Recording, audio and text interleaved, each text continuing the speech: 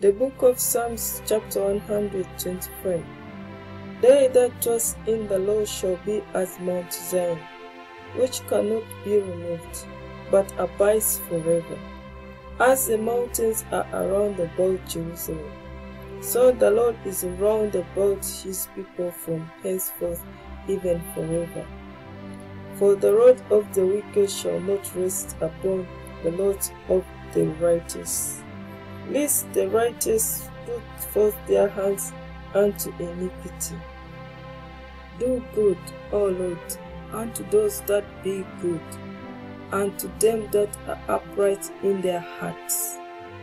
As for such as turn aside unto their crooked ways, the Lord shall lead them forth with the workers of iniquity, but peace shall be upon Israel.